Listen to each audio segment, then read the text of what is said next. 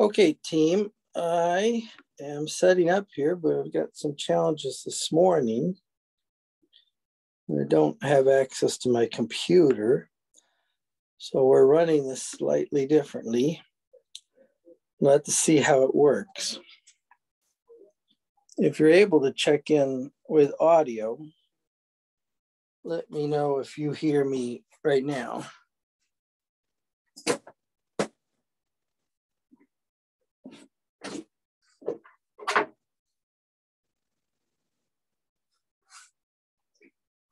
Okay, thank you. You checked in on the chat. That's fine too. So just be a little bit extra patient with me while I set this up. I don't think it'll really impact us. And I also think I still have my recording working. But I may have to go through a couple other hoops here before we get started.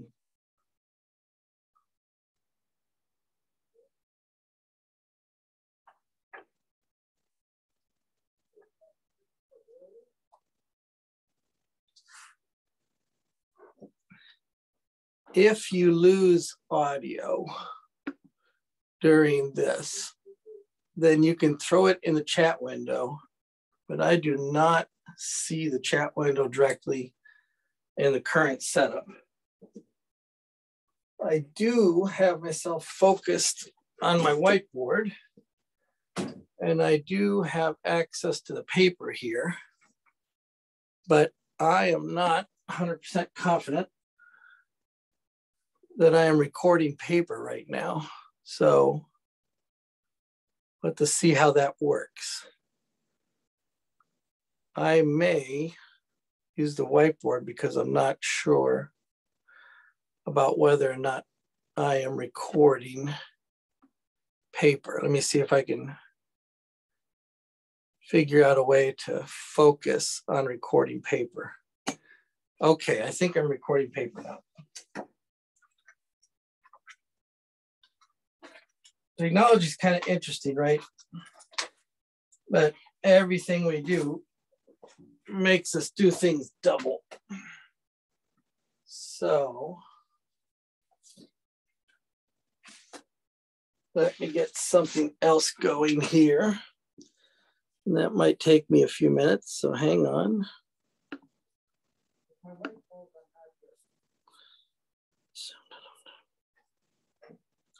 I pointed you to a copy of some certain notes called the Frenet Frame Derived, and that is on my website. And that may be handy to have while you're working over the next week. And the problem here is I don't know what printers I have access to with this device. It doesn't look like I have lots of printers accessible with this device. Okay, then I'll just have to make do. Let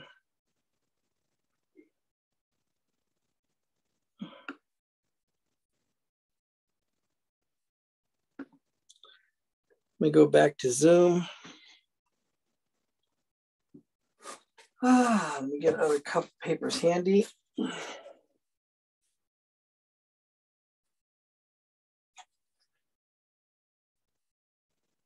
And I just am double checking.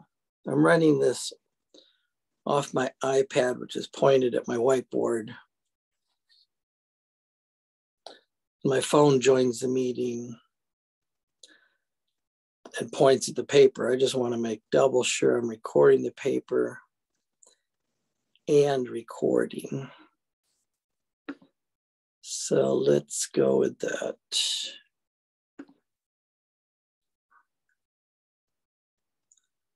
From here, I'd also like to see if I'm allowed to share some things.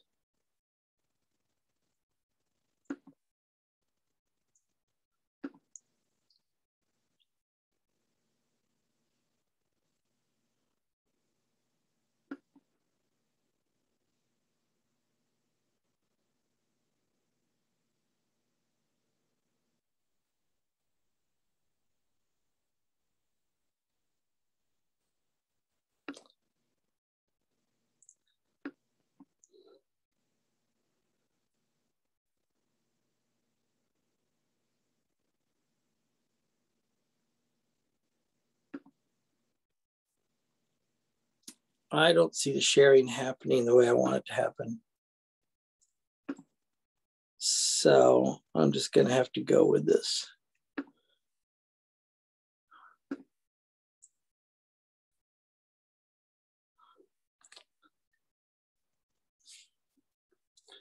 Okay, so this is the way it is today. And we'll make the best we can of it. And if audio cuts out,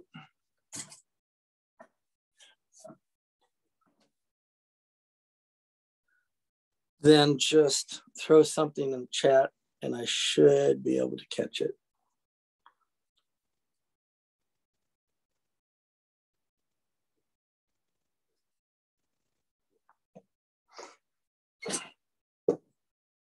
Okay.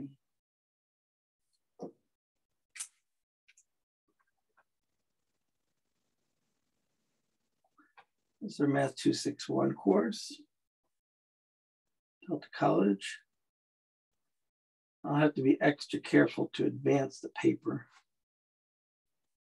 So again, I should be able to catch audio. Just say something like paper. That'll warn me. But I'll try to monitor that.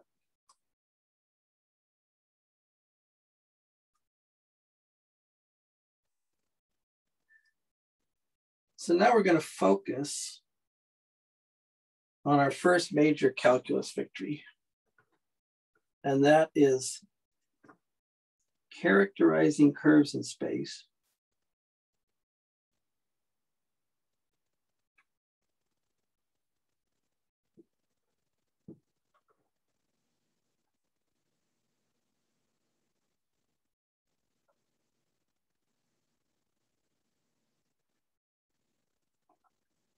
And the so-called Frenet frame.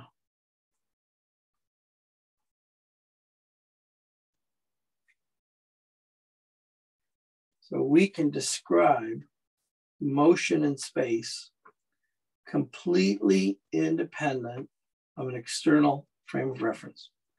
In other words, we can describe motion in space only relative to the motion itself. What the pilot is experiencing, what the computer is piloting, what the baseball is feeling, what the drone is recording. And we don't have to have an external frame of reference to describe that motion. Questions we're looking at this week. If you want to add any to the list, you can do that. You can throw them in the chat and I'll try to catch them. I'll get a little notification pop up on one of these devices. Observe, I believe you have your first exam next week.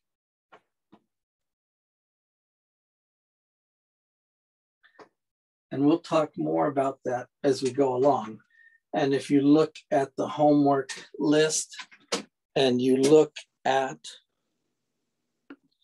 the due dates and so forth, I'm just going to scan back to my web page to do that.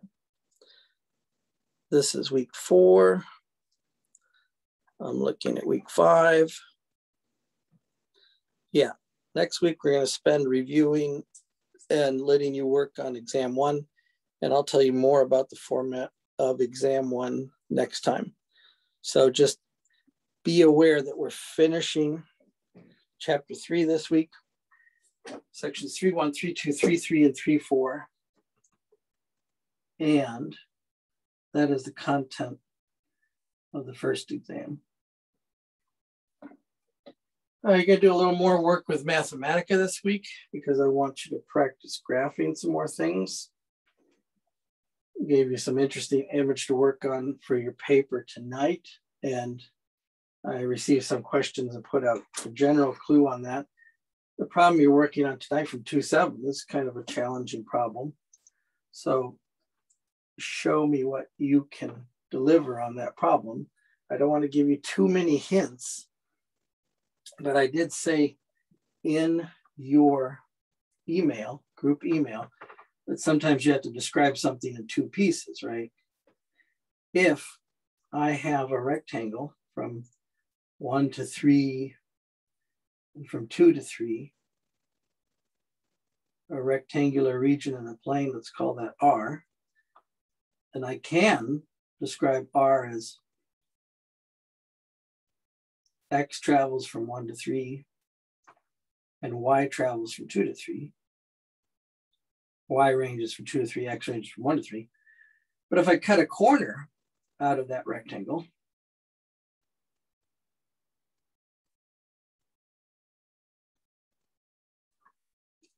I'm focusing on my paper. I'm trying to make sure I'm advancing it, but I'm looking 2 different directions.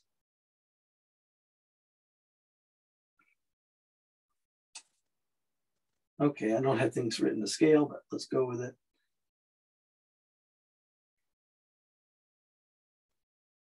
If I put a figure like this up and call this region R, I can't describe that region with just 2 inequalities. These 2 inequalities cover the whole region in the first picture, but I can't give you 2 inequalities that'll cover the whole region in the second picture. So I'd have to describe R in 2 pieces.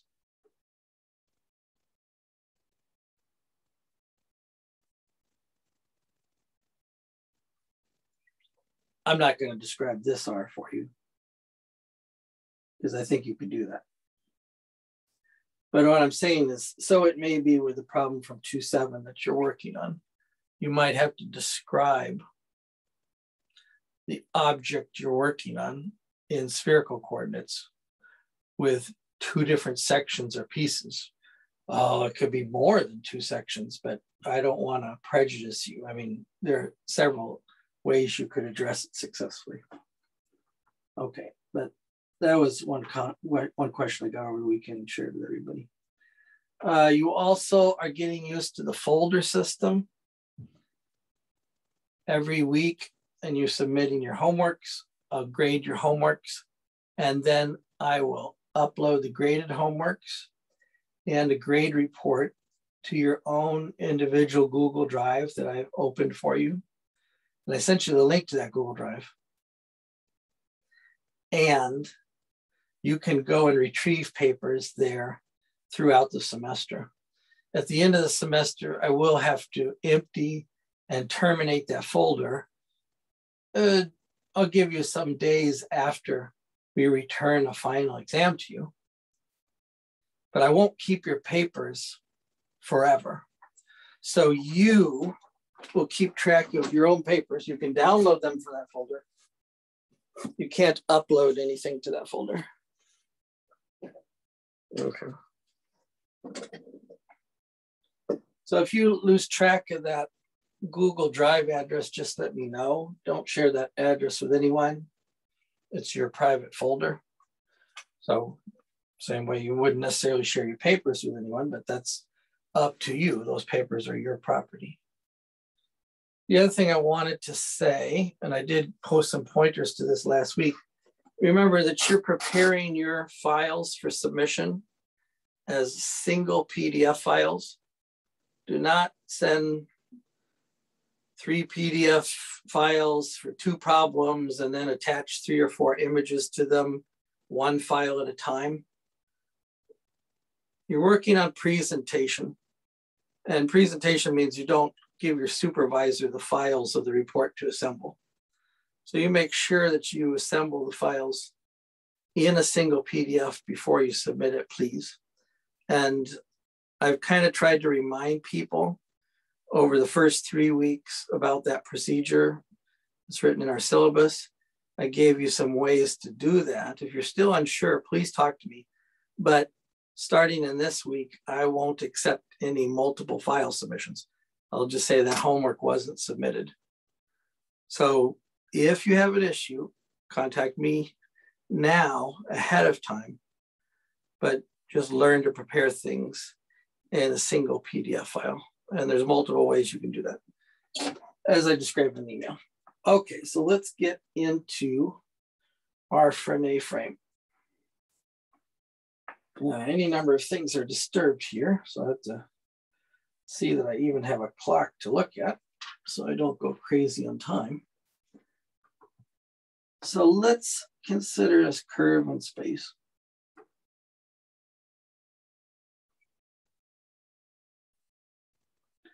And we will orient the X, Y, and Z axes with the right-hand rule. And I will pick a color for curve, and colors don't show up excellently in the recording, but they do show up when I copy these papers. So let's say, and I don't want this to be too dramatic here, you know, it could be any curve looping through piece. Think of a piece of wire bent into space. Let's just make a curve and one loop and out the door like that. Okay, so let's call this curve C. It will be parameterized by a function R of t over an interval from A to B. And that means that when t is equal to A, you're at position R of A. This could be over here. When t is equal to B, you're at position R of B, which could be over here.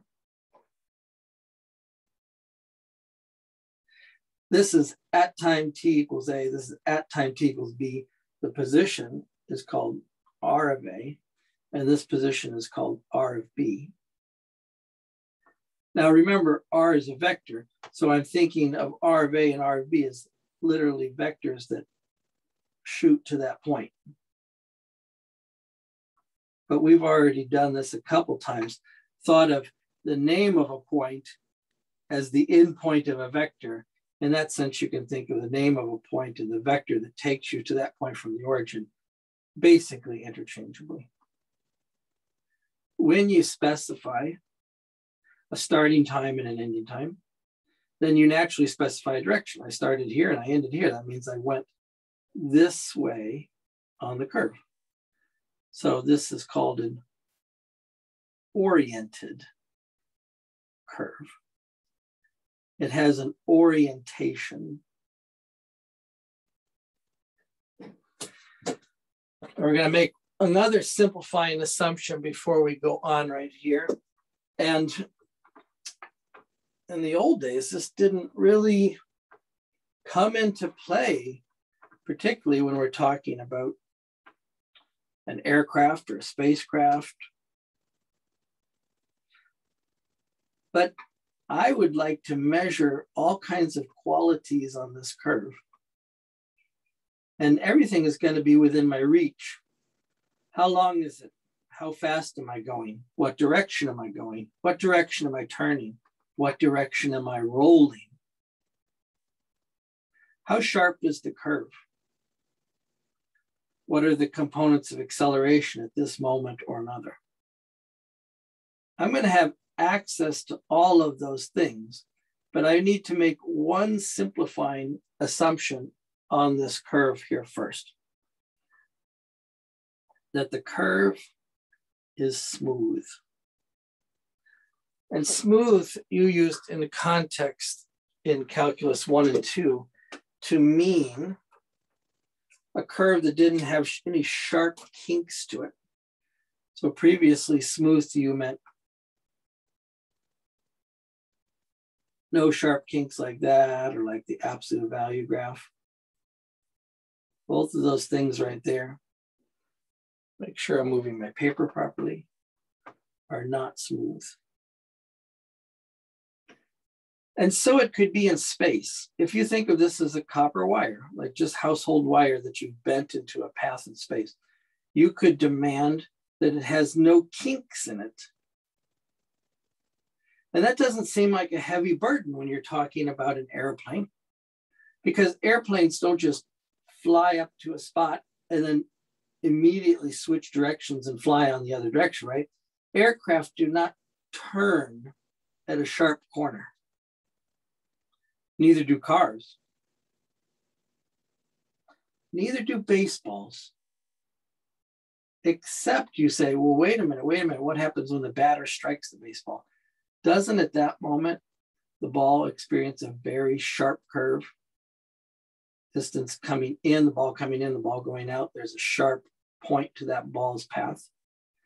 Yes, that's right. And you might deal with that in the next class, but not right here.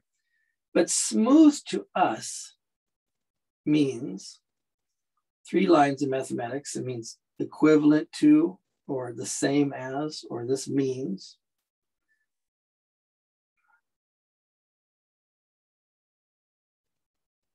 That the velocity is never 0. Now we're going to characterize that in a couple of different ways, but you'll see in a few moments why, to do the analysis I do, I must demand that the velocity is never 0. Like I said, this doesn't seem like a great burden for talking about an aircraft, but now you're living in the age of drones, right? You know, drones coming up here, stop.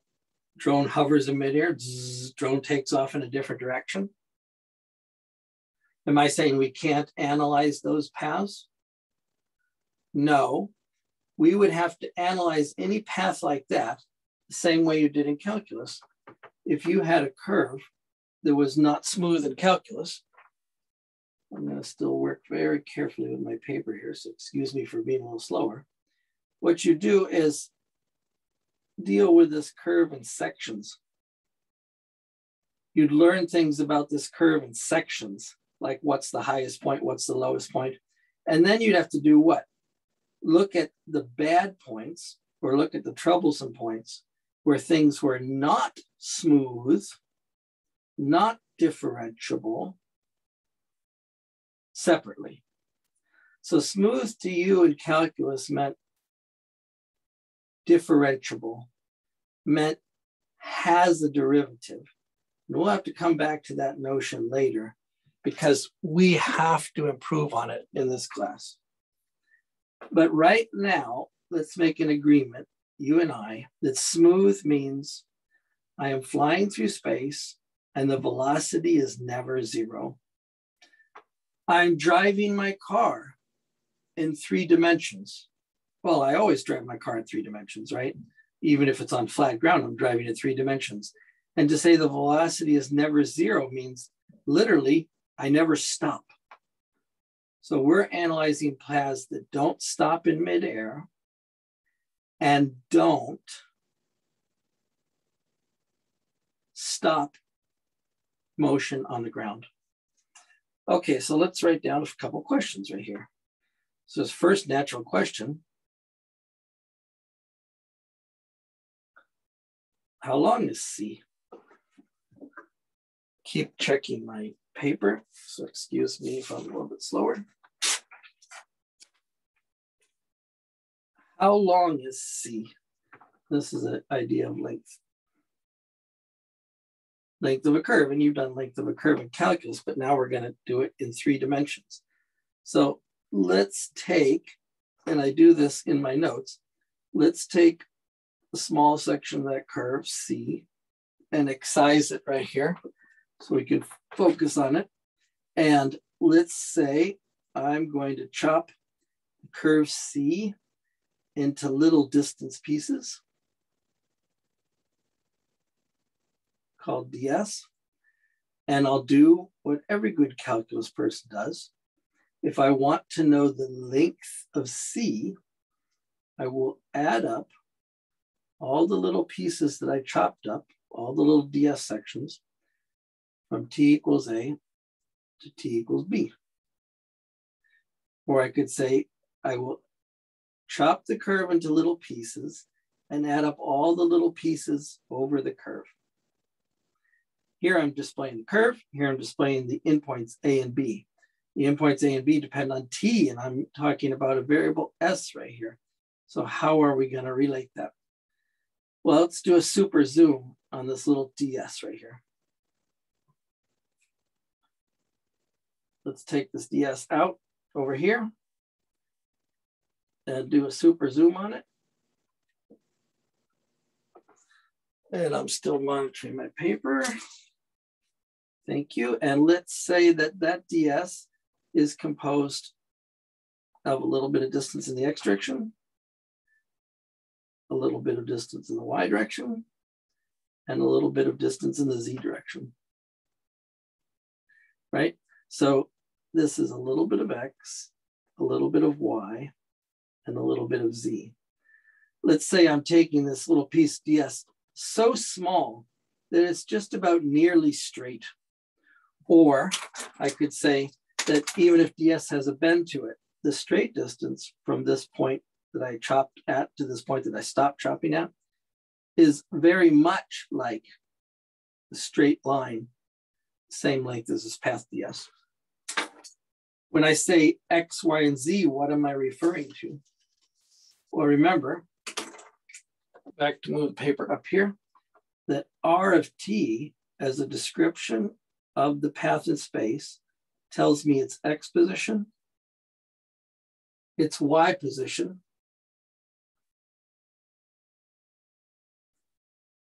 and its z position at any moment t.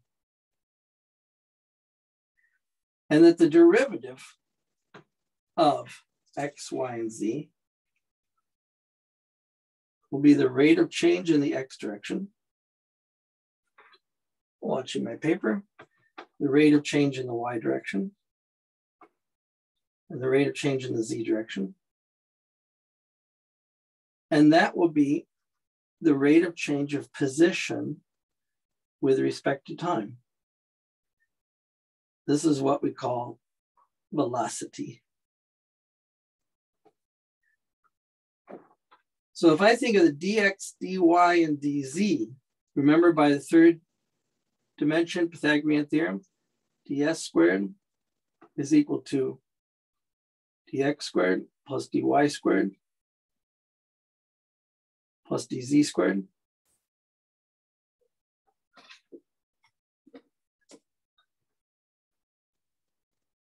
That's just Pythagorean theorem, 3 dimensions. Think of these 2 right triangles that I have sitting right here. And I can relate these 2 objects. ds is equal to the square root of dx dt, of dx squared plus dy squared plus dz squared. But if I take the magnitude of this vector v, and I'm cramming too much into this paper at once. I'm cramming too much in this paper at once, so I'll go to another paper. How do I take the magnitude of vector v? I square dx dt. I square dy dt. And I square dz dt. And then I take the square root. So compare these 2 lines. The only thing that's different between these 2 lines is each factor in the denominators here, inside my magnitude of v expression, each piece has a dt squared. I could factor out that dt squared. Now I'll go to another piece of paper. I'll try to keep this one handy for a second. And I'll try not to drop things. So I could say magnitude of v is equal to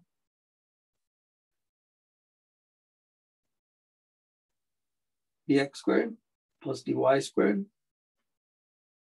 plus dz squared over dt squared. Each one of those factors has a dt squared. And you say, well, you're not allowed to split up derivative notation like this, but you've already done this in calculus. I can think of dx as a little bit of x. I can think of dt as a little bit of time.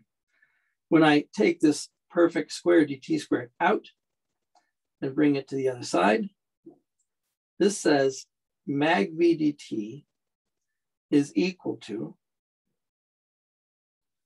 square root of dx squared plus the square root of dy squared plus the square root of dz squared. Well, the square root of dx squared plus y squared plus z squared square rooted, the sum square rooted, excuse me. And this is what I recognize geometrically as my ds. So mag v dt is ds. The speed, or magnitude of velocity is speed.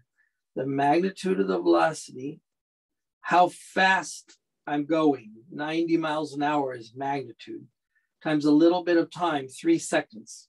If I'm going 90 miles per hour for 3 seconds, I'll cover a certain number of feet.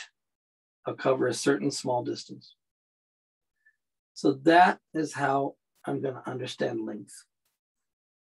Length is chopping the curve C into little pieces and adding up all the little pieces. And to do that chopping, I'll recognize the ds is mag v dt, and I'll integrate the t's from t equals a to t equals b. So that's a complete formula now. Excuse me, I slide it up. I number that page. If you want me to write it out in full glory, then no problem. But usually this expression, integral from a to b mag v dt, is the one that we use in everyday life. So mag v dt is dx squared plus dy squared plus dz squared.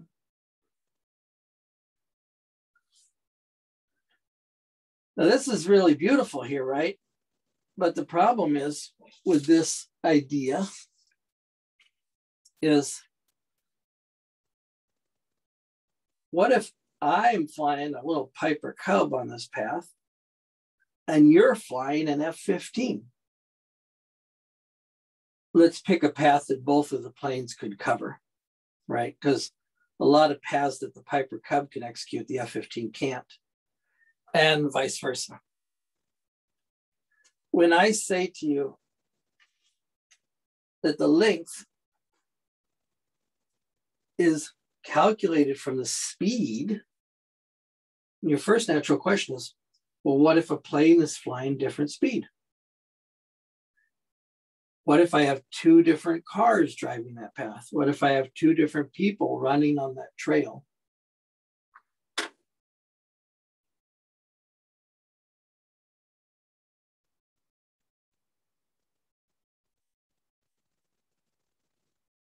Does length depend on the speed that I'm traveling? Well, the answer is yes and no. Yes, the calculation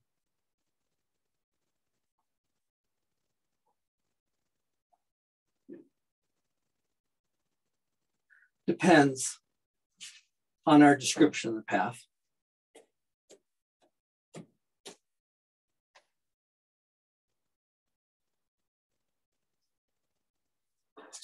Get this paper out of my way. Yes, the calculation depends on the parameterization of the path C. But no, the quantity length is independent of parameterization.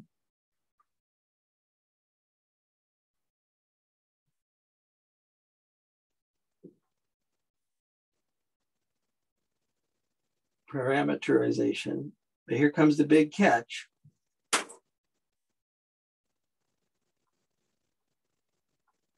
If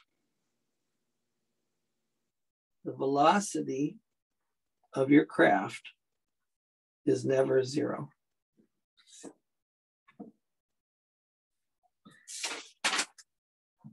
Now notice I'm using velocity and speed kind of casually and carelessly, right?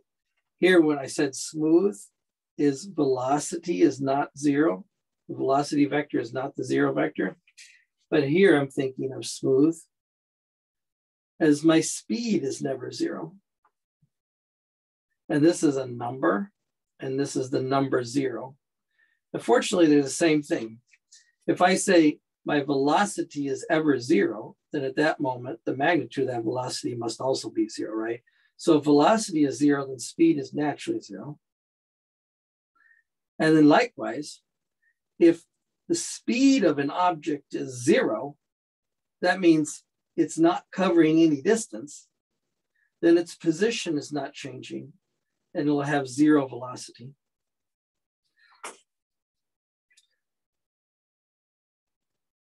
So notice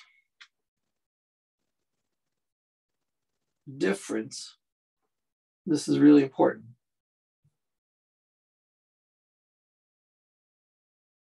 Between speed and velocity.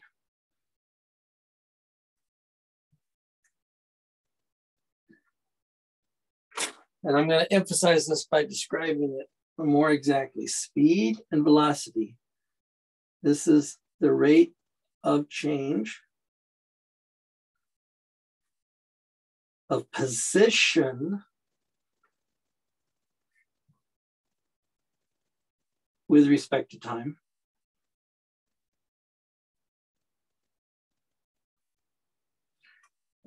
And speed is the rate of change of distance with respect to time.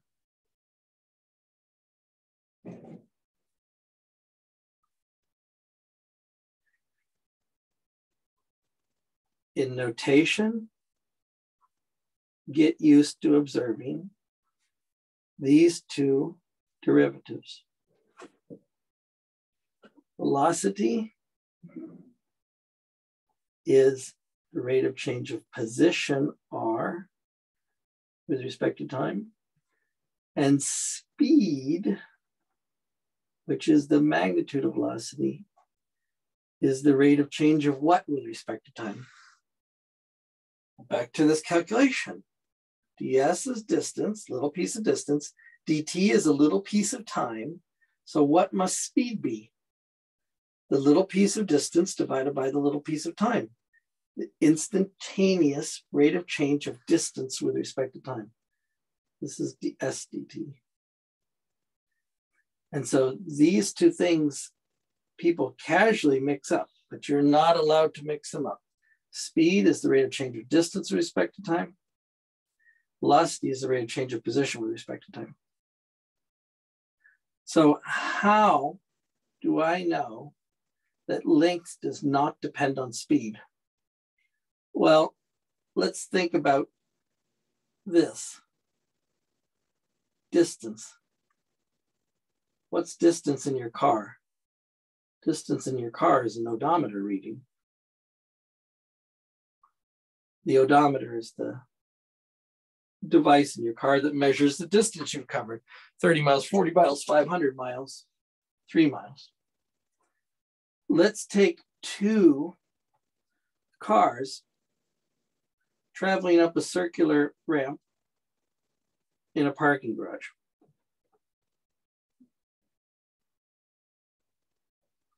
And I try to draw the circular ramp the same in both cases. Let me tear off my paper.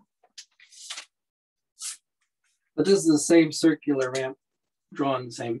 And I'm going to drive up it in my, pickup truck. I don't have a pickup truck, but my really slow car. And you're going to drive up this in your Maserati or your Bugatti, whatever your dream car is, right? Well, logically, we know that this is the same distance up the ramp. Or think about, Fast and Furious Tokyo Drift when they're drifting in the parking garage, right? I might drive slowly and smoothly up this curve. There I'm using the word smooth. You might drive fast and smoothly up this curve. But will our odometer readings say exactly the same thing? Yes. So long as what? So long as when you're racing me up this ramp, you don't travel stop, double back, and then finish going up the ramp like that. Well, if you traveled to a certain point, stopped, came back, doubled your path, and then came back again to the top, naturally your odometer reading would be greater, right? If odometers ran when the car runs in reverse. Now, frankly, I don't know enough about cars to remember if that's the case. I don't think odometers run in reverse because then you'd have some kind of, legal issues.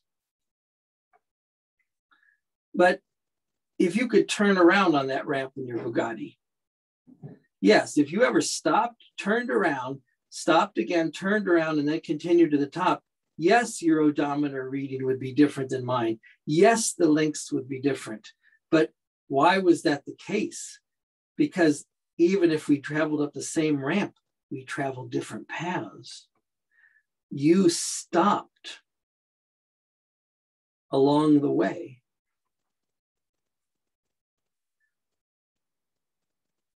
So what did we say at the beginning?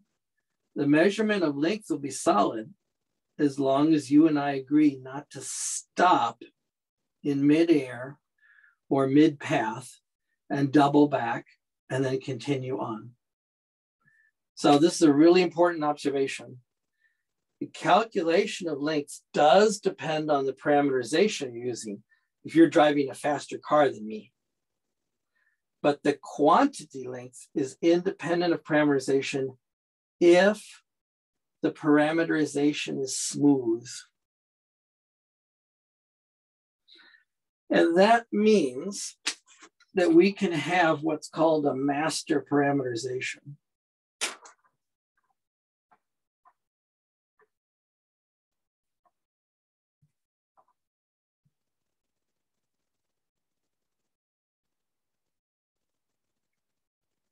In that sense, we could have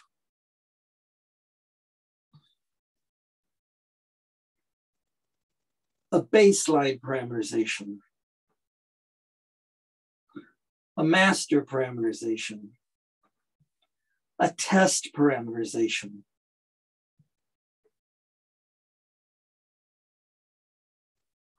I'm trying to think of words that mean what? An agreement, parameterization, an agreement between you and me that we're going to run our test vehicle in a certain way so that we are measuring things equally. And for a smooth curve,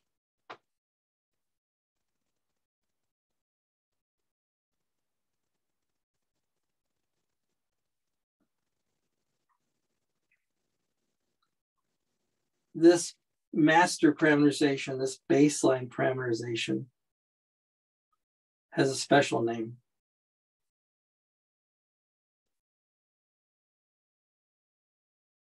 And you already have experienced it.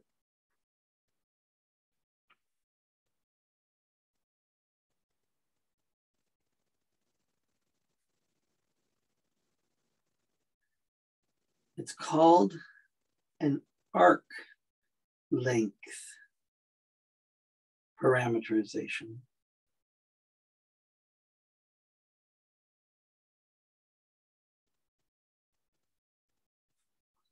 And you've already experienced it. So let me, sorry, I didn't slide my paper up there nicely. Let me explain what I mean by arc length parameterization.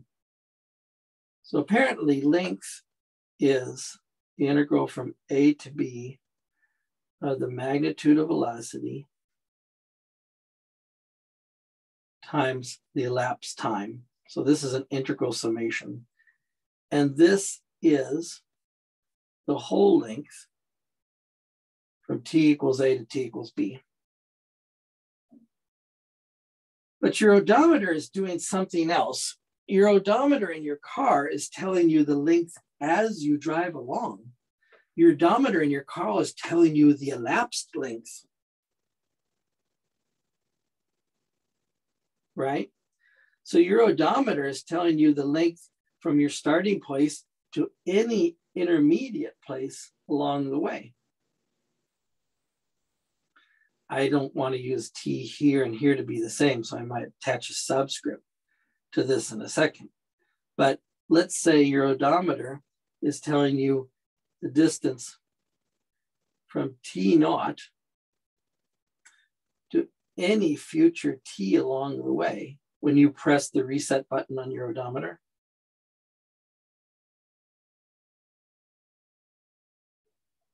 And when you think of it in that way, your odometer is a distance function. Your odometer shows you distance as a function of time. This is an arc length function. Or in plain English, distance is a function of time.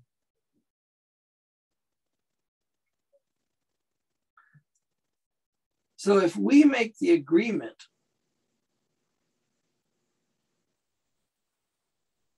that our velocity will always be set equal to 1. We're going to drive this path at 1 mile per hour. We're going to fly the spaceship at 1 light year per second. Whatever units are relevant here. If we set ds dt equal to 1, then what we're doing is measuring out. Let me put ds dt equal to 1 here. Let's make this variable switch. Remember, velocity is ds dt times dt. Now I'm measuring summing up of the little s's and calling that distance. Distance is the sum of the little distance pieces along the way. Now, if I write it this way, I have an arc length parameterization. It's what allows us to measure distance on a freeway. In fact, you're quite used to that.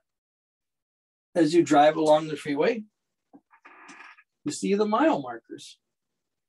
1.0, 1.2, 1.4. Little green vertical signs like this, right? 1.0, 1.2. Now, I don't know exactly how the letters are oriented, but you've seen these signs as you drive along the freeway. 1.6, 1.8. This is an arc length parameterization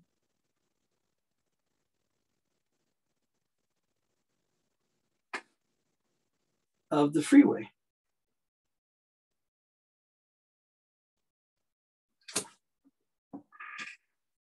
And whether you're driving your Bugatti or I'm driving my pickup truck, if we start here and end here, we've both covered 0.8 miles. So you can measure a path in space by the time that is elapsed. But as long as the velocity is never equal to 0, you can measure path in space. That is, you've never stopped, or you've never stopped and doubled back and then kept going. You can also parameterize a curve by its arc length. And then you can talk about the rate of change of position with respect to distance.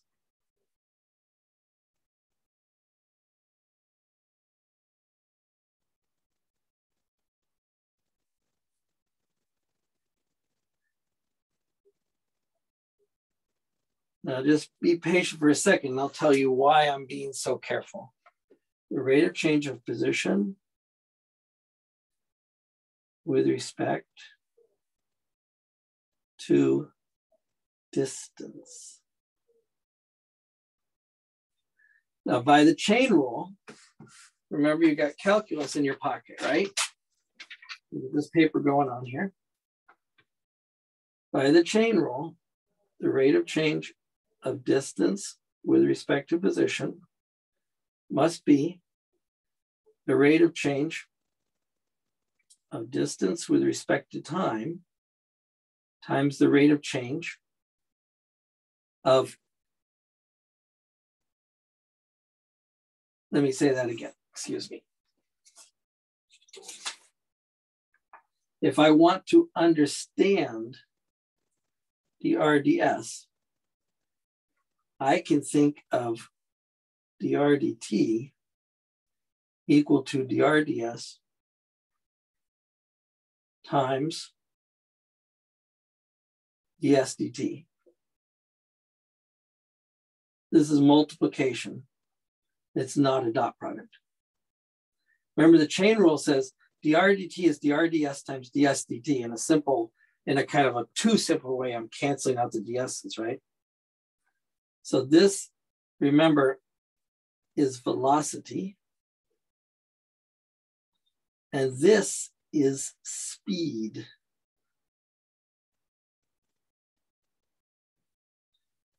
So what is dr ds?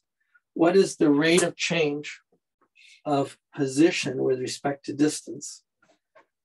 The rate of change of position with respect to distance is the velocity divided by the magnitude of the velocity. I don't want to write those words out. Velocity divided by magnitude of velocity, but you know this with a different shorthand.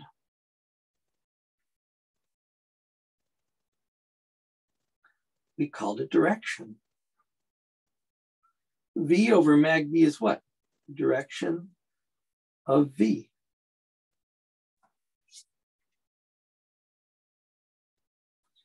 So I got my curve here in space.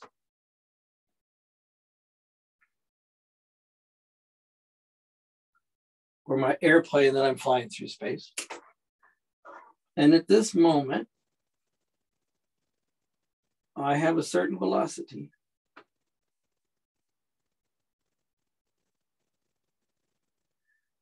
But if I take the velocity divided by its magnitude, what do I create?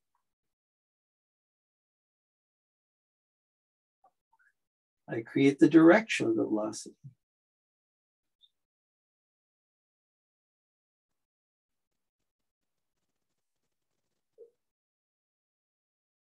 This has a technical expression in calculus and curves. This is called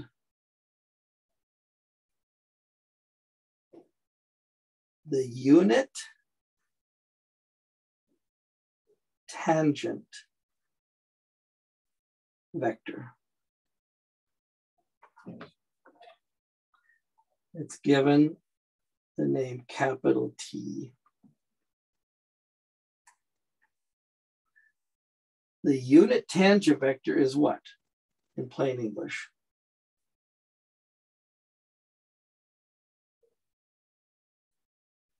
The direction I'm going.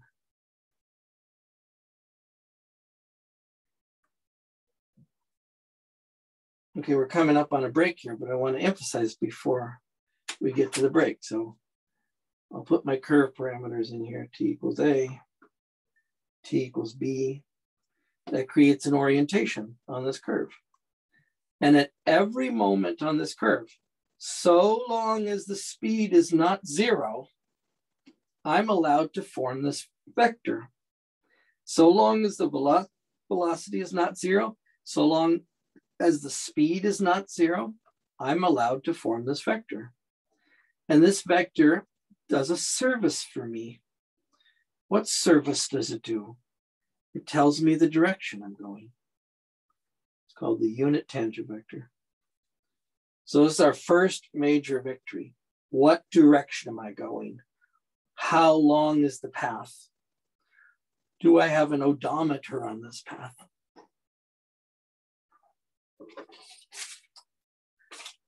The length of the path is this integral. The odometer is this measuring of distance as time elapses. And now I even have a vector that tells me what direction I'm going. You're not terribly impressed if you're in a car because you have a feeling you know what direction you're going.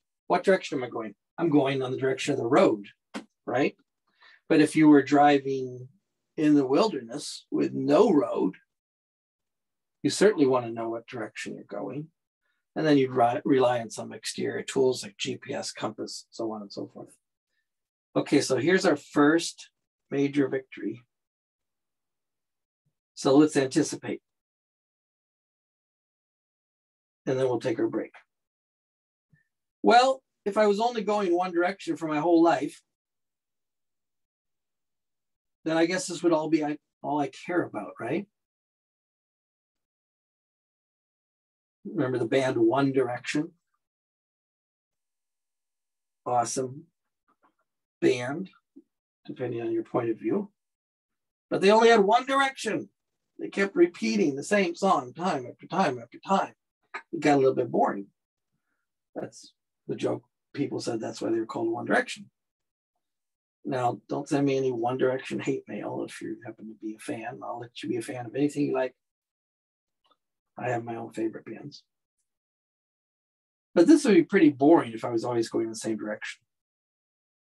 And I indicated this on this curve here. Oh, I must be turning. I must be banking.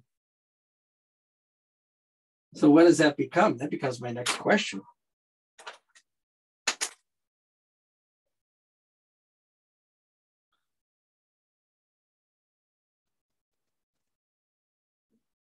What direction am I turning? That's how I'll say it in English, but we're going to say it in a different way mathematically. And then, you know, if you're flying an airplane, and I've never flown an airplane, but if you're turning, you're generally doing what? You're generally banking. You're kind of like, even if you're going on a freeway off-ramp, you're banking. If you're driving on a racetrack, the racetrack is not flat. The racetrack in the corners banks. And then we have this problem. Let's look at the bank of a racetrack right here, where gravity tells us that this is down. But as I go through the curve, the acceleration tells me that that's down. Or conversely, gravity says up is like that, but I feel that up is like that. So with respect to the point of view of gravity, and with respect to the point of view of the path, up has different meanings. So that must be the next question I want to ask. What direction is up?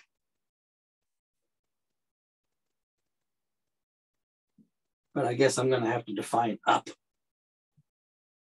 more carefully, right? Let me write down a couple more directions, a couple more things, and then we'll take our break. As I fly through here, I inherently feel that sometimes I'm turning gradually and sometimes I'm turning sharply.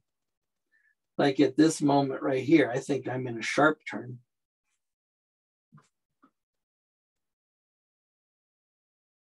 A sharp curve. And right here, I think I'm in a gradual curve. As you drive along the freeway, the general path as you're going 65 miles an hour is that you're on gradual curves. But as you take that off ramp, you go into a sharp curve. And then what do? They warn you to slow down to 25 miles an hour or something like that, right?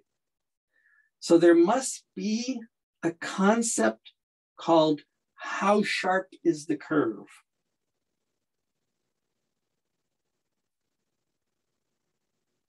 That's how we would say it in English.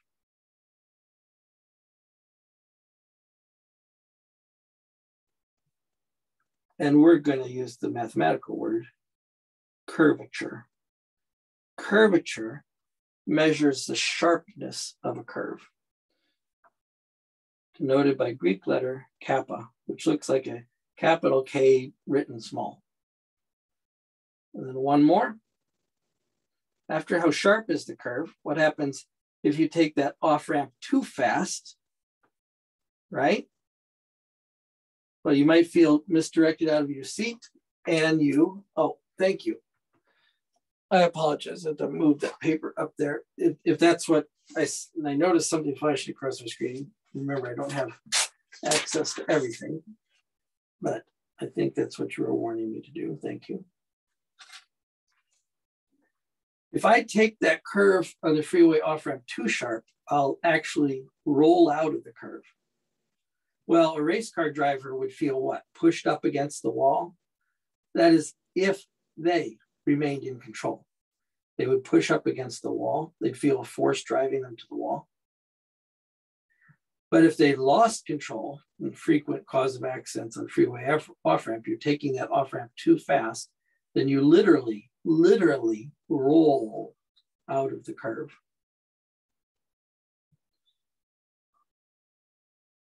So I'd like to know how I measure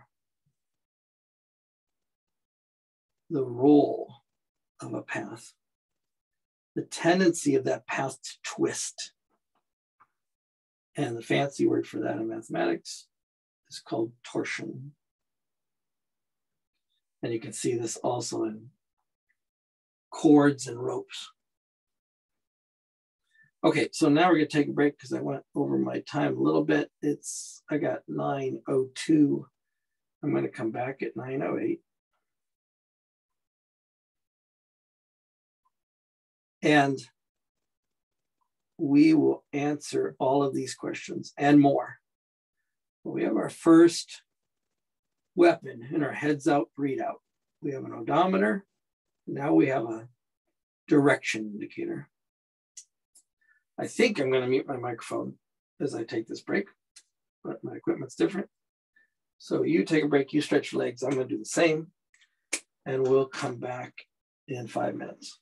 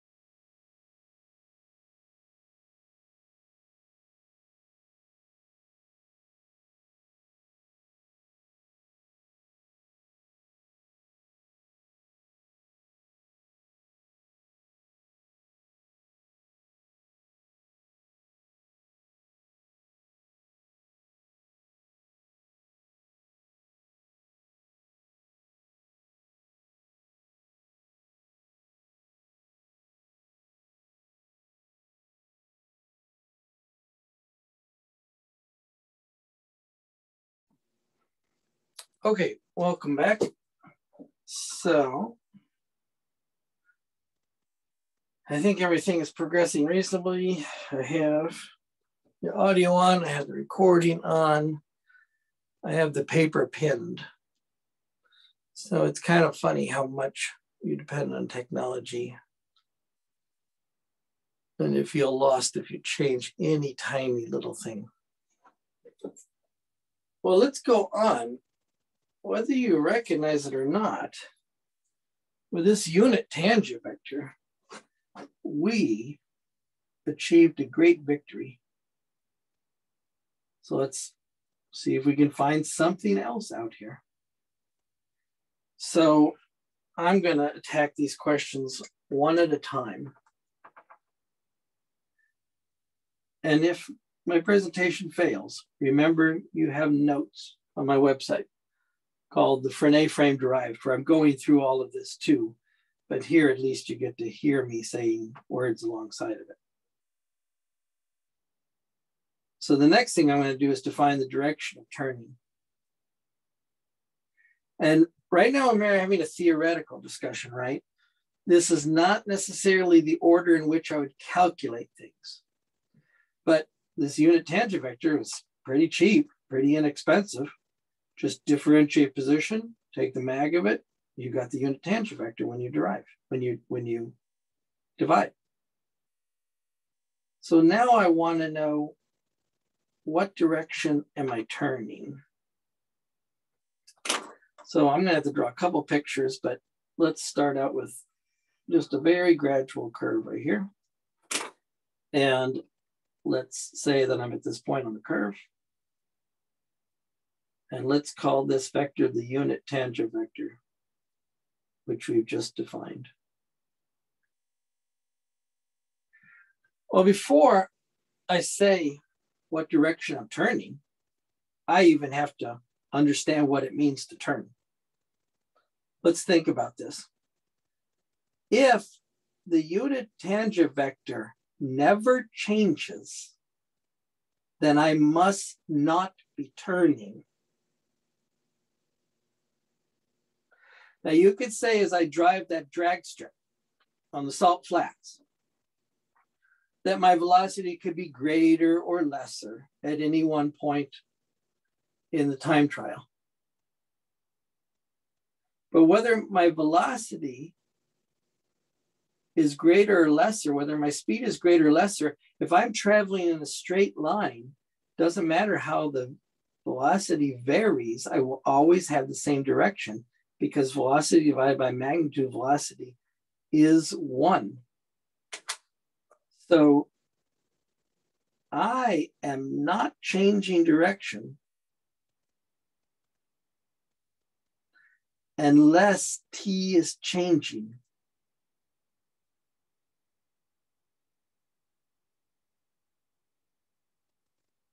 That seems like a silly thing to say. You put it down in the category of obvious. But it's the starting block. The next question you would ask then, well, if t is changing, then what can change about t? Remember, t is a unit vector. T is 1 unit long. No matter what direction you're pointing, t is 1 unit long. T has its own magnitude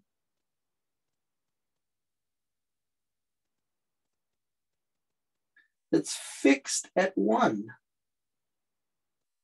and has its own direction.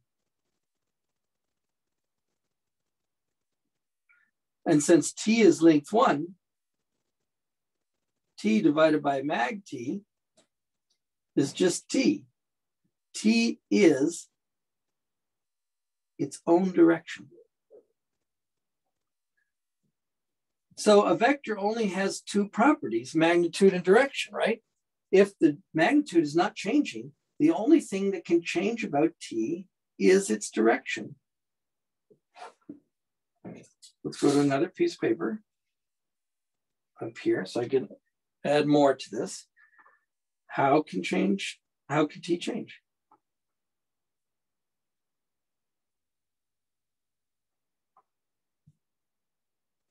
t can only change its direction.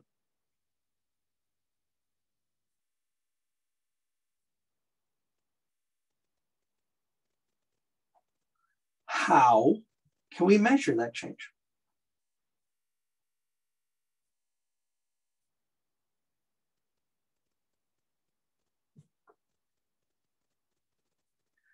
Well, if I'm looking at a smooth curve, I actually have two ways to measure that change. I can measure the rate of change of t with respect to time. As I drive down the freeway, I fly my plane, my direction changes as time changes. Or I could measure the change in direction of t as my distance changes. So since I do not want to write words all the time, I want you to practice speaking these. The rate of change of the unit tangent vector with respect to time, the rate of change of the unit tangent vector with respect to distance. It would be a little bit lazy and casual for me to call this dt or dt vector dt, because that sounds confusing. So in your mind, you pronounce this, the rate of change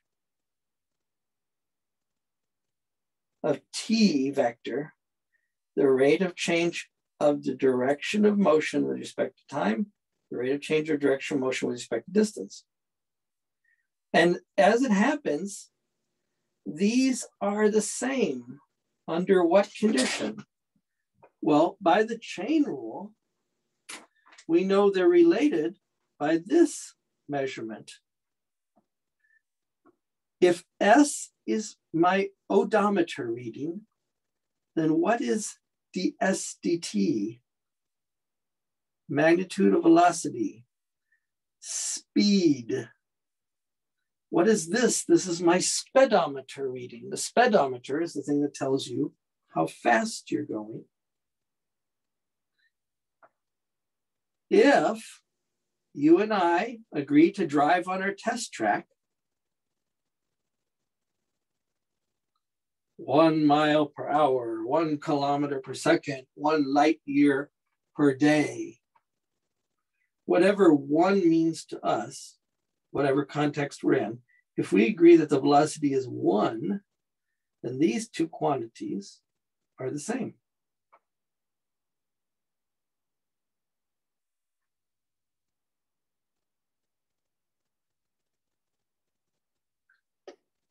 Sorry, move my paper up here. Then dt dt and dt ds, a little bit sloppy, are the same. They're the same vector.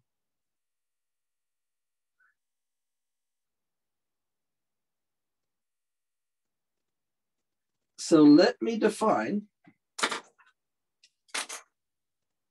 I will define the rate of change of direction with respect to distance as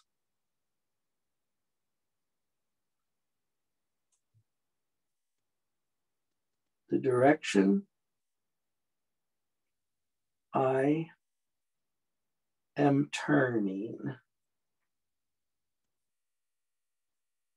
And I'll say this, and it sounds funny that I say this, but let me be very specific. Let me be very exact. This is a vector. The rate of change of a vector with respect to time, remember I vector differentiate in each slide. This is also a vector. It has magnitude,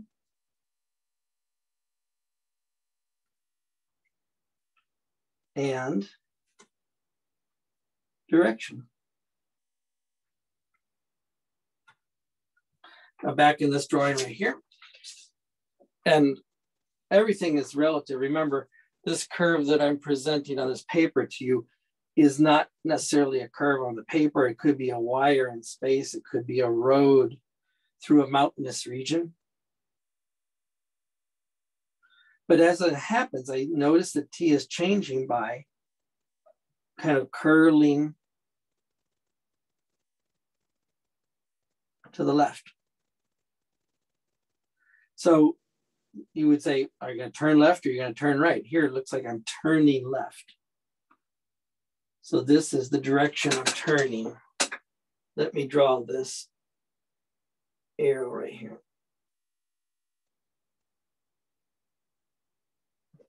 Let's call this arrow dt ds.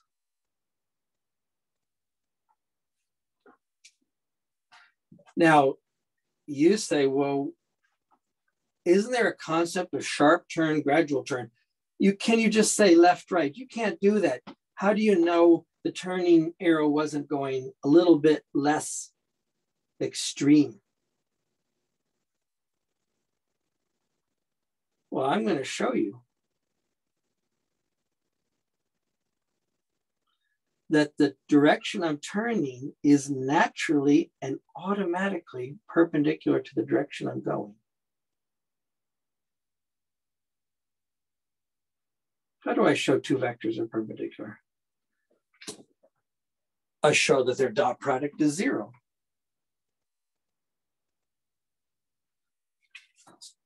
I'm going to add this right here. Notice dt ds dotted with t is naturally 0. You say, I don't see that. Let me show you. And again, whether I say dt ds or dt dt doesn't make a difference if we're on our test track. So at any moment when I need it, I'm just going to assume we're on our test track.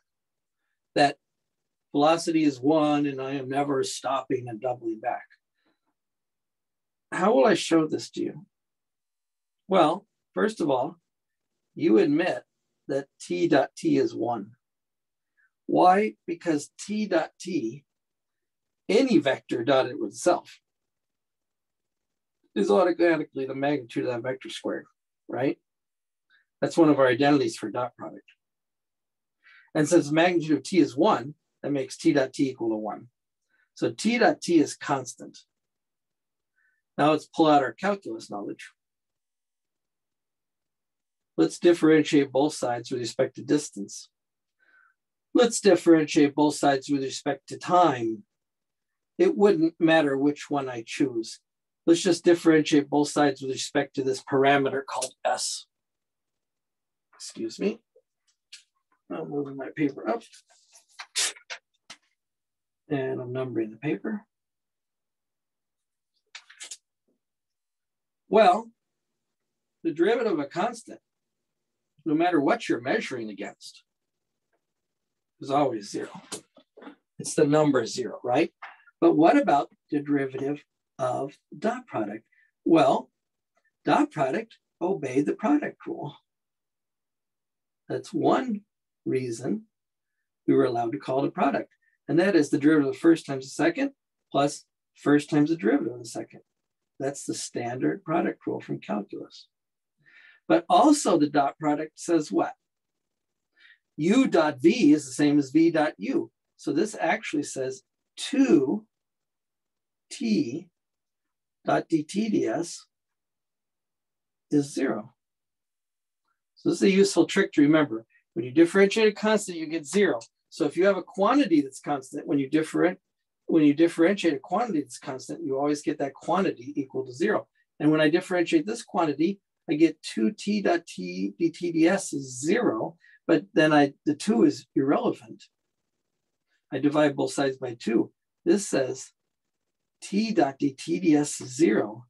This says t and dt ds are naturally, or if you prefer this word, automatically,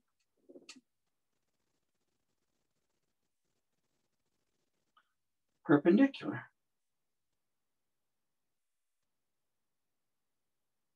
Let me go back to my drawing.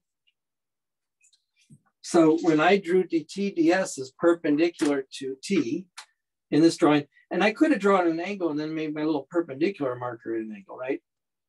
But dt ds, the direction I'm turning in, is automatically perpendicular to the direction I'm going. Now, what's the next step you're going to do? You can already anticipate this. If I'm doing a super duper turn, then this dt ds is going to be very large.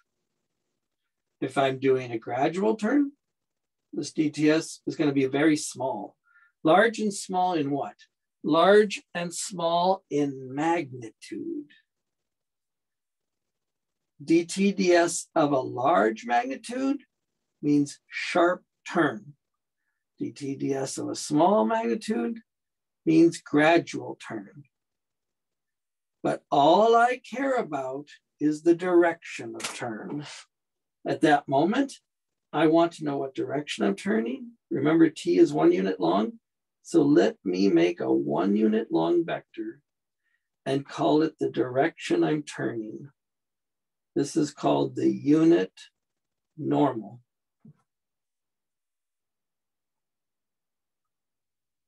The unit normal vector. It's defined in the most simple way possible. I will take the vector dt ds and divide by the magnitude of the vector dt ds. Because anytime I divide a vector by itself, by its own magnitude, excuse me, anytime I divide a vector by its own magnitude, I get what? A unit vector. This unit vector happens to have the same direction as the direction of turning. So now I've defined a unit tangent vector and a unit normal vector. Now here's where we're going to be careful now. But let me write down what we have in our hand so far. We have a unit. Make sure my paper is good. We have a unit tangent vector, which is t, which is v over mag v. And I don't want to get too symbol hung up, right? But that's the rate of change of position with respect to time divided by the magnitude of the rate of change of position with respect to time. If I fall in love with these symbols too much, I just end up creating messes, right? So usually people just say v over mag v. Now I have the unit normal vector.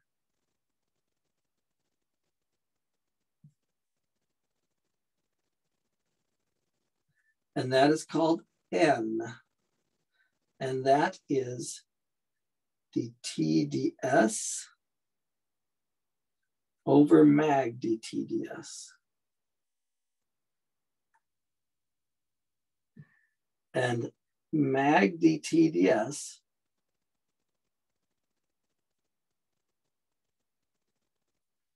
in some sense is the magnitude of the rate of change of direction with respect to distance. As I'm driving along the track, it's hard to do with a camera. If I change my direction, we call direction red. T vector was red up here, right? So I'll stay consistent with that.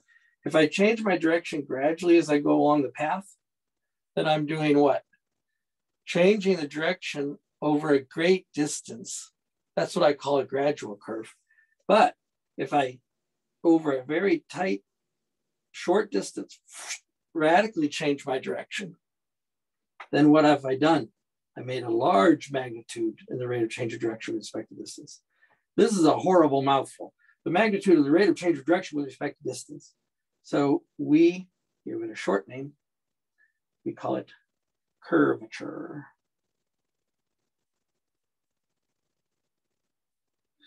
And we denote it with a lowercase Greek letter kappa. I don't know how to tell you to make a kappa except make a K with a curly side and make it smaller than your normal capital K. So it looks like capital K with a curly side, but printed small. You can see how it's represented in books and movies. I'm going to see what number page I'm on. Good. So let me talk about this right here.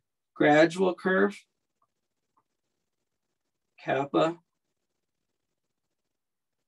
is small. Tight curve, kappa is large. Notice kappa, because it's a magnitude, is always greater than or equal to 0. In fact, if kappa was 0, there'd be no change of direction, and I'll be traveling in a straight line. So small kappa means gradual curve, large kappa means sharp, sharp curve. Now let's use your imagination. At the moment I'm on that sharp curve, it almost looks like I drew this on the paper too, doesn't it? It's as if I was on a circle. Or here, even on this gradual curve, it's at least as if I was on a giant circle. I don't know how giant I'm going to be allowed to draw the circle and stay on camera, right? So small kappa, large radius of curvature.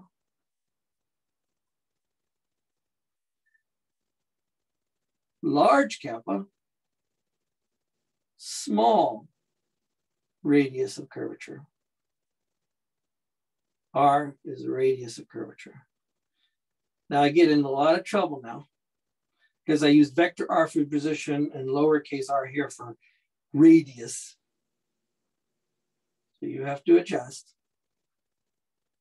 But there's a very simple relationship between the curvature, kappa, and the radius of curvature, and that they're reciprocals each other. If kappa is 1/10, then the radius is 10. If kappa is 1,000, then the radius of curvature is 0.01. 0.001, excuse me. So fix that relationship in your mind. Okay. What direction am I turning? I've answered it. Now it's time to answer what direction is up. And again, this is kind of colloquially, I mean, up depends on your perspective, right? But let's say from the perspective of the curve. And be careful, the perspective of the curve is not always the perspective of the person sitting in the airplane. I'm talking about from the perspective of the road. Like I said earlier, the perspective of the racetrack on which the car sits in the curve. Then with respect to the racetrack, up is perpendicular to that bank. And we can examine the bank of a road or the bank of a racetrack, but the bank of a plane as it flies through space is kind of invisible. We don't know how to measure that. How can we set a plane from which to measure banking? How can we set a plane from which to measure banking so that I have a concept of up? Well, again, let's go to giant picture. Sorry, I got to keep numbering things consistently. Let's go to giant picture and let's go to curve like this. And let's say I'm at this moment right here, where this is my unit tangent vector. And this is my unit normal vector.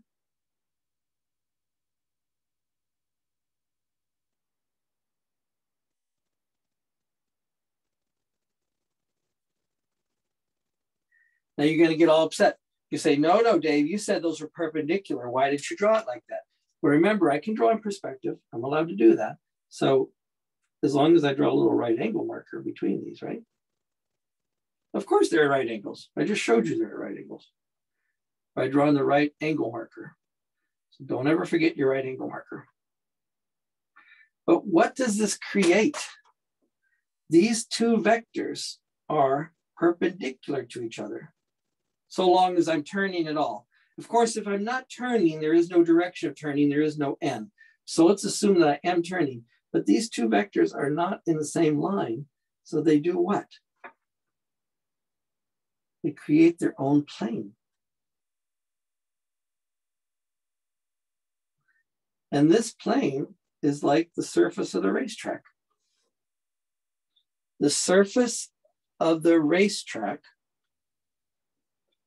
that allows me to derive or to state the concept of up. So let's define what direction is up.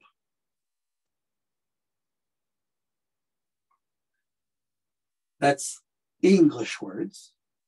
Let's define it by creating a vector that's mutually perpendicular to T and N, that's perpendicular to this plane.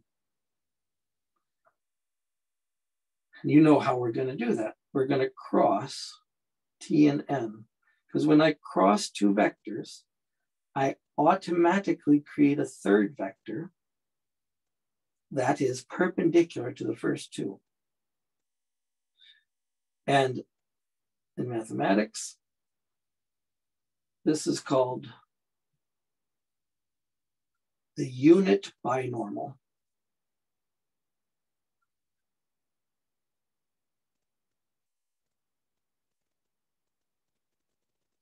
The unit binormal. Let me unpack those words. Normal means it's normal to T and N. It's normal to two things at once, or I could say it's also normal to T. So I have two vectors that are normal to T. You can think of the bi in either way. The B is normal to two vectors at once, or binormal, or you could say binormal means it's normal to T and N. It's the second vector that's normal to T. Unit length. Well, this is cool. It's automatically 1 unit long. How do I know that? Because I know that the magnitude of any cross product, make sure I got my paper in order, thank you, is mag U, mag V, sine of the angle between U and V. The magnitude of a cross product is the area of the tile created by U and V. But T and N, let's use T and N instead of U and V. T and N are 1 unit long and 90 degrees from each other. So what's the area of this tile? The area of this tile is 1 square unit. So the length of this vector, 1 times the sine of 90 degrees, is 1 unit long. Automatically, these are 1 unit long. Now let me put the direction of up here into this drawing, which did get a little cluttered. I apologize for that. Let me make the direction of up green. Let me try to make it look 1 unit long. And how am I going to make it look perpendicular? My little perpendicular symbols right here. Now I've created a great victory. T, N, and B are a frame of reference.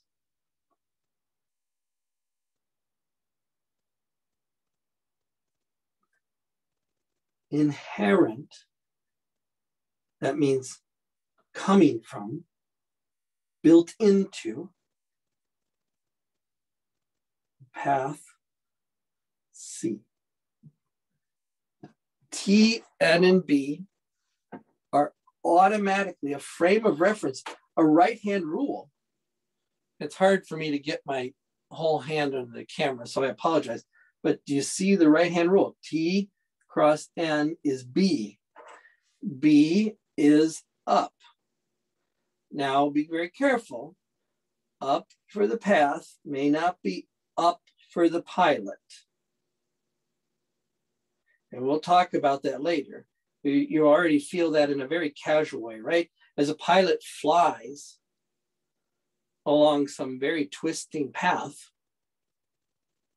the pilot could be upside down with respect to the earth, but still feel pressed into his or her seat.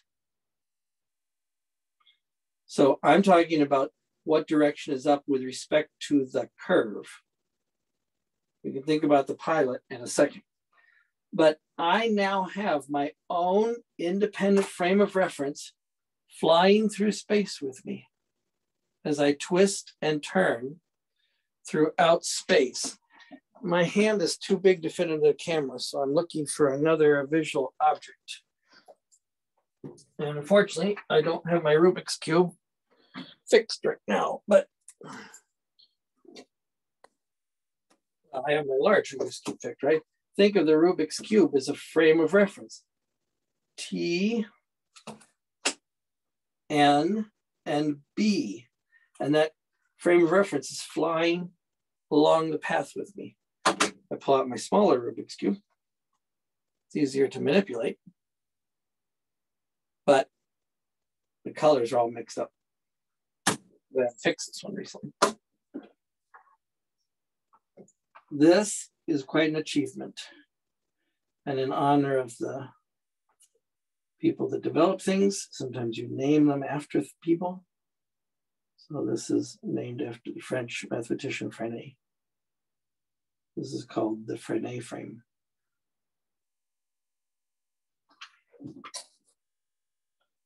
The Freinet frame.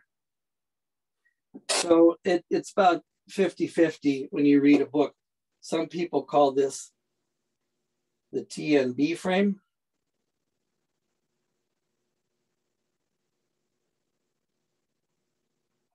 That vector language gets annoying. Some people call it the Freinet frame, but I think in honor of the person, I'm going to stick with the Freinet frame.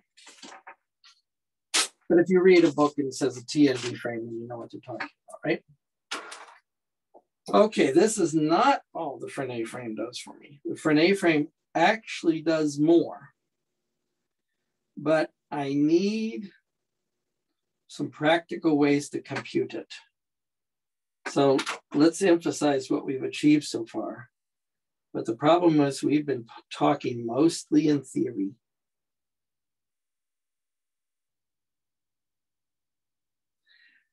That is, T is the direction I'm going.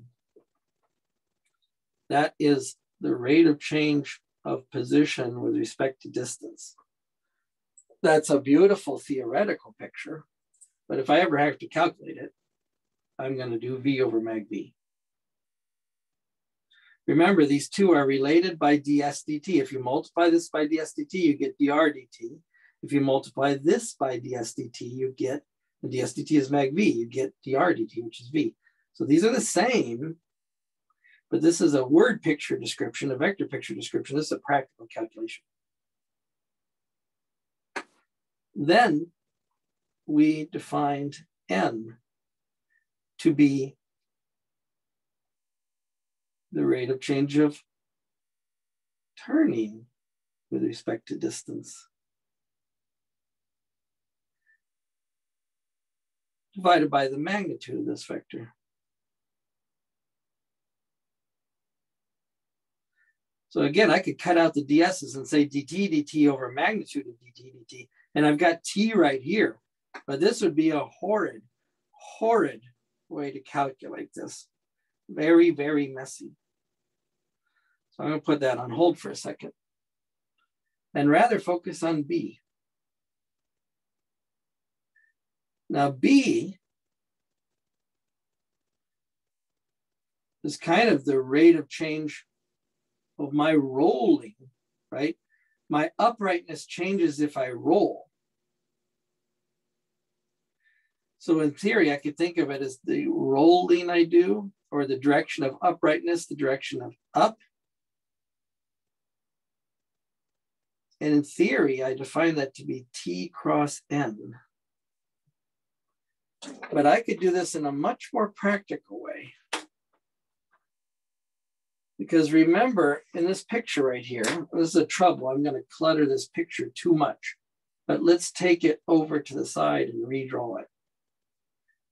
Remember, T is based on V. T is V over mag V. And I will never change direction unless I'm experiencing acceleration. So the only reason I should ever turn left or right is if I'm being pulled in the left or right direction. That means V is changing. And what's the vector that describes V's change? The rate of change of V with respect to time is called acceleration.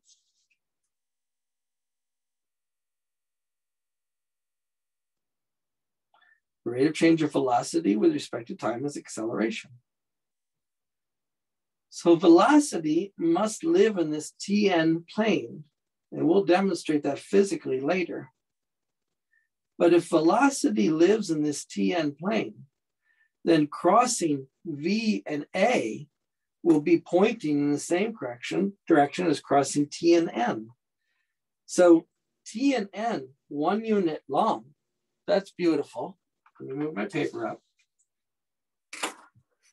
But V cross A, those are things I have at hand as soon as someone gives me a curve. I can do 1 derivative to get V, 2 derivatives to get A, and V cross A is a simple calculation. I don't have to build T and N to find B. I could just do V cross A.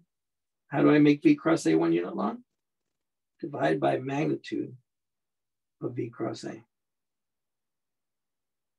Now I have a unit vector that points in the direction of uprightness, that points out of the direction of turning. So this is how I calculate B in practice. And then let's go back to my picture. Let's do the right-hand rule. If I have T and B, how do I create N? Well, T cross B is going the opposite of N. How about B cross T? If I do B cross T, I'll be 1 unit long and pointing in the direction of N.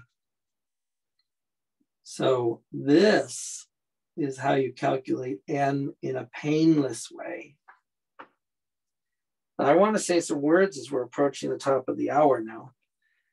What I'm presenting to you here is a little more detail than's presented in the book.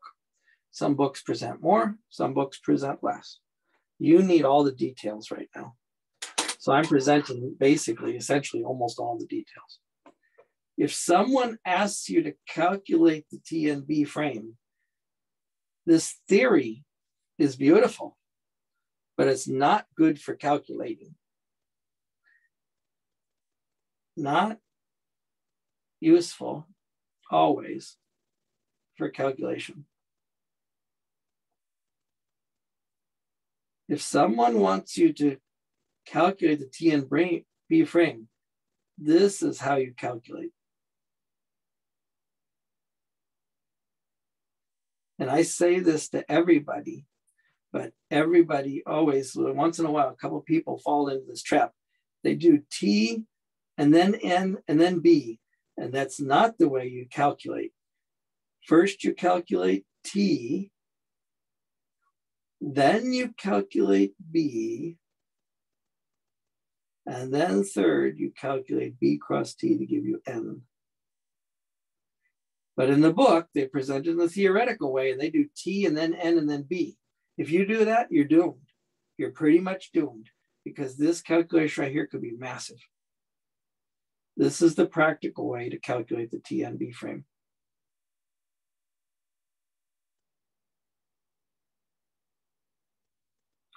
Okay, so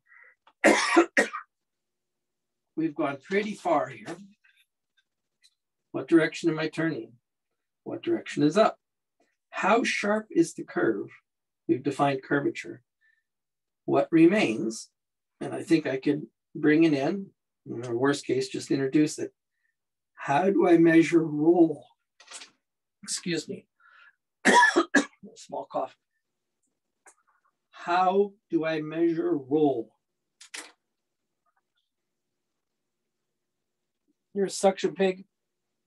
What does suction pig do? Suction pig holds up my phone. Let's say suction pig is pilot of the plane. Suction pig can travel in a straight line. Suction pig can bank. Suction pig can also roll as they travel through space. How do I measure roll? Okay, let's see what we can do here. And even if I only introduce this now, we'll finish it up later, but it is in my notes. So remember,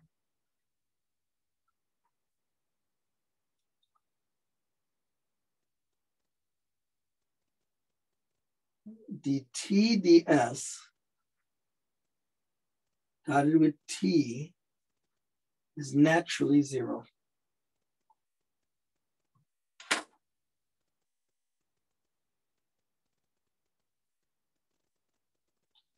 So is dB ds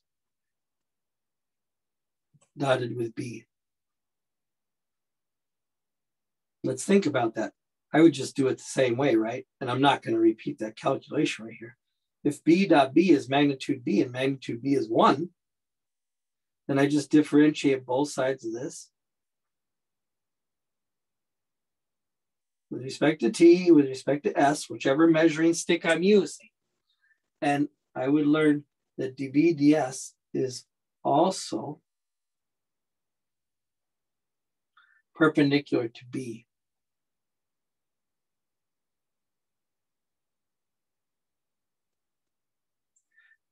I want to measure how b changes. Remember, b is 1 unit long. So the only thing b can change is twisting. Let me get out my tiny vectors right here.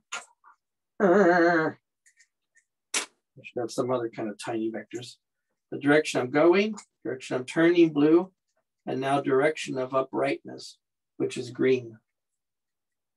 I don't have enough dexterity in my fingers to hold these nicely. But green, which is pointing up at the camera with you, that is measuring how does B change. B can only change in its direction. And what happens when B changes direction? I am rolling. I am rolling out of a curve or into a curve. So let's examine dBds from another perspective. Since B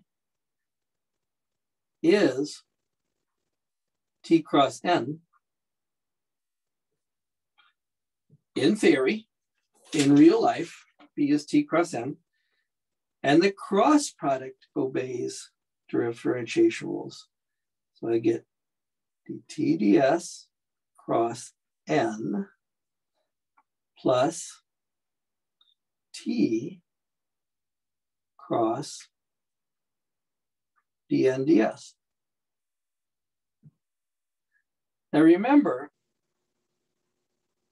I might have to move my paper up. Let me check. No, we're doing okay. Remember, dt ds divided by the magnitude of dt ds is n, and that magnitude is called kappa. So dt ds is already pointing in the direction of n. So if I keep going here, what's kappa n cross n? What is the area formed if you cross a vector with itself? Well, there's no parallelogram there, right? That's naturally 0. So all I have left right here is T cross dN ds. So dB ds could also be characterized as, this is 0, T cross dN ds. What does that tell you? dB ds is perpendicular to T because it was formed by a cross product involving T. It's perpendicular to B.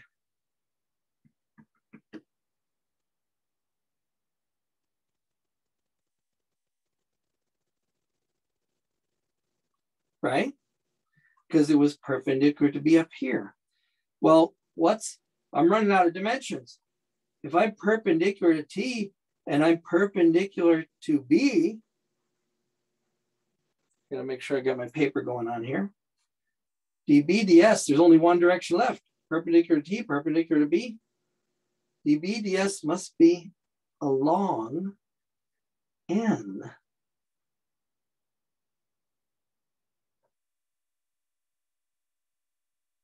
In other words, this is a physical demonstration of what I just said. If I have vectors, I gotta make myself some little toothpick model or something. If I have mutually perpendicular vectors, T and N and B up here in green, let me move that under the camera. It's a little bit distorted. How does B change? B changes either what? By turning towards N or turning away from N. And that's what I'm going to call roll. So dB ds is a vector along N. And a vector, remember, has direction and magnitude. What's the magnitude of dB ds? Well, if B is changing quickly, snap, snap, then I must be rolling very quickly. But if B is changing gradually, slow roll, then the rolling, the twisting must be small.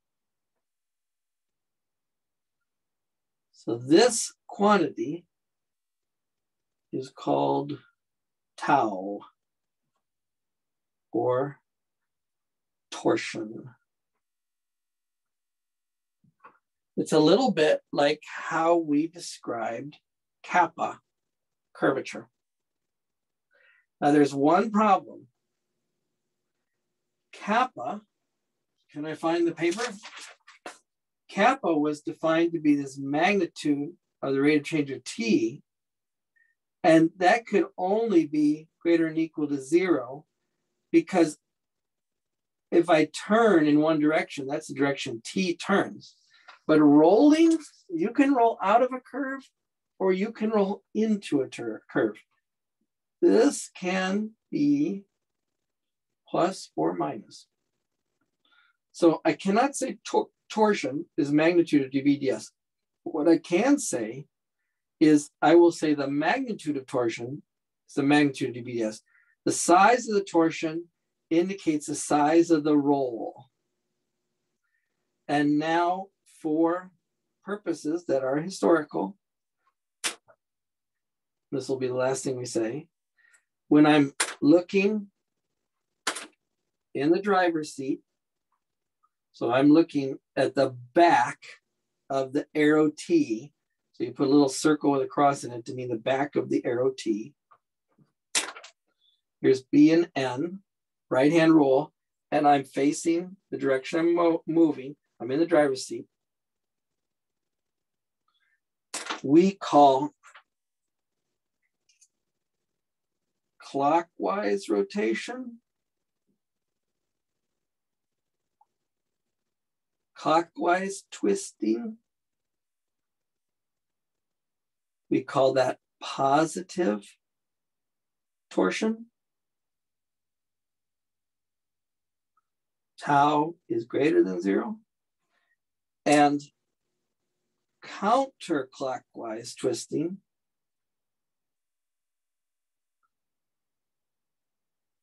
is a little bit too tight in my writing. I apologize.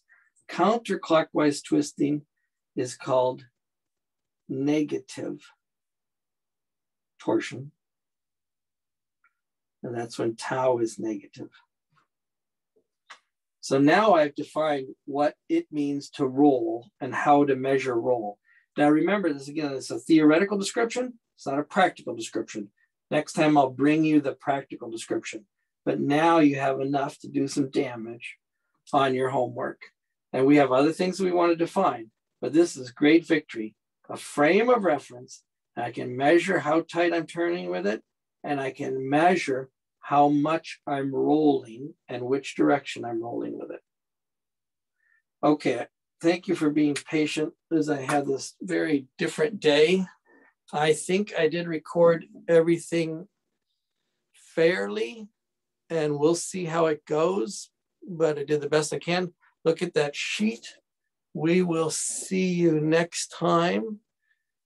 And if you have a question, you can hang around and ask a question. I think I can turn off the recording, and then we'll get the recording posted. Okay, recording is